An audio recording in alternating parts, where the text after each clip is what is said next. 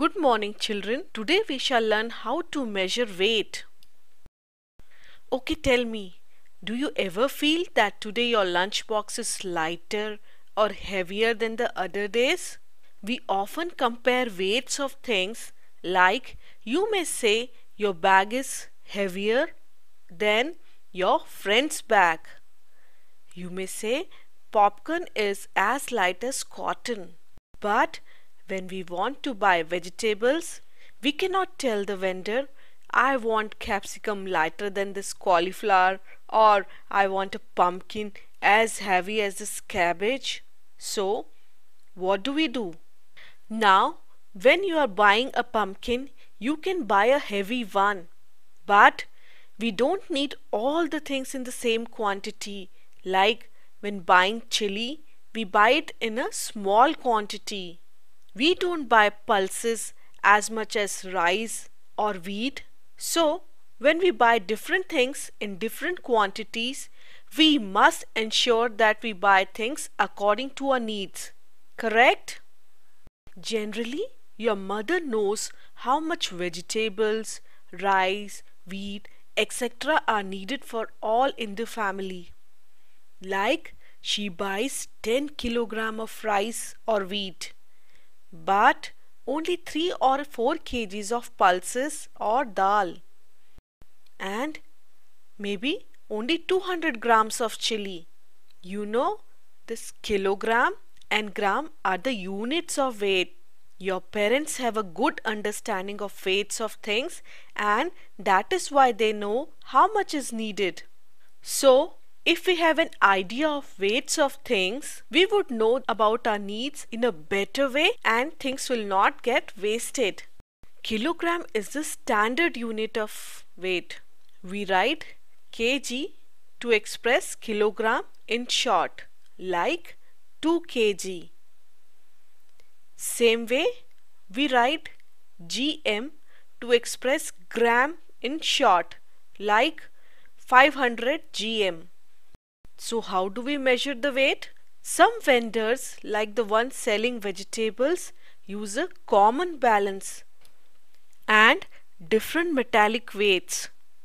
They keep the thing that we wish to buy on one side and the required quantity of weight on the other side, and balance them equally. Say for example, we wish to buy 2 kgs of potatoes, then a metallic weight equal to 2 kgs is kept on one side and the potatoes are kept on the other side. The potatoes are added or may be removed until both the sides of the balance are equal. At a sweet shop, you may see a different type of balance to weigh the sweets. Look, this is an electronic weighing balance. We just keep the things on them and they show the weight of the thing on a small screen. There are different types of metallic weights. You may want to buy 100 grams of tomatoes. Vendors keep a metallic weight of 100 grams on one side of the balance, and on the other side of the balance he keeps tomatoes, and then he balances both the weight and the tomatoes equally. Now, there can be a metallic weight for each and everything we weigh. So, what is the solution? Your mother tells you to buy 1 kilogram of potato. Hey, look, the vendor keeps 500 grams weight on the balance to weigh the potatoes. But you want to buy 1 kg of potato. You know, 500 gram plus 500 gram is equal to 1000 grams. He is right, because 1 kilogram is equal to 1000 grams. So, 2 times 500 grams make 1 kg. We can say half kg is equal to 500 grams. Thus, metallic weights are available in different weights like 50 grams, 100 grams, 200 grams, 1 kg, 2 kg, 5 kg, etc. So, The metallic weights can be used according to the requirement, and also the combination of metallic weights can be used to get a certain weight. Now 1 kg is equal to 1000 grams. So we can use different weights to measure 1 kg. Like if we use 100 grams of weight, then we know 1000 grams divided by 100 grams is equal to 10. So 10 100 grams weights are needed to make 1 kg. Correct? Now if we wish to use 200 grams weight, then how can we get 1 kg? 1000 grams divided by 200 grams is equal to 5.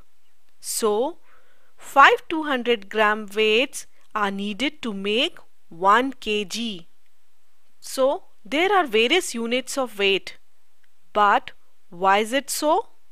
When we buy vegetables, sweets, etc., we may buy 500 grams, 400 grams or even 1000 grams. But when we buy rice, wheat, etc., we buy in bigger quantities. It would be like 20,000 grams or 12,000 grams.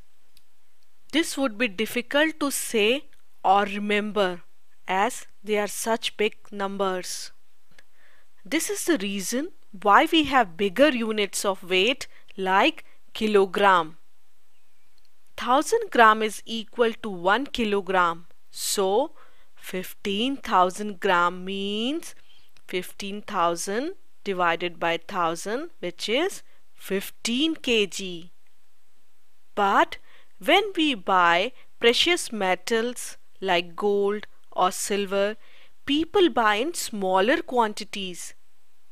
They may even buy less than a gram.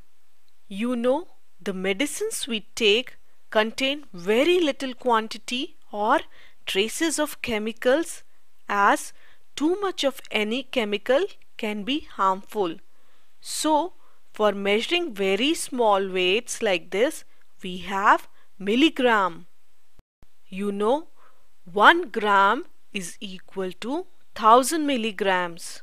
So, we have just the right units for measuring very small weights to the bigger weights. Like 1000 milligram is equal to 1 gram. For example, we may buy 600 milligrams of gold. 1000 gram equal to 1 kg. For example, 12 kilograms of rice. Kilogram is the standard unit of weight. That is all for now. Bye bye children.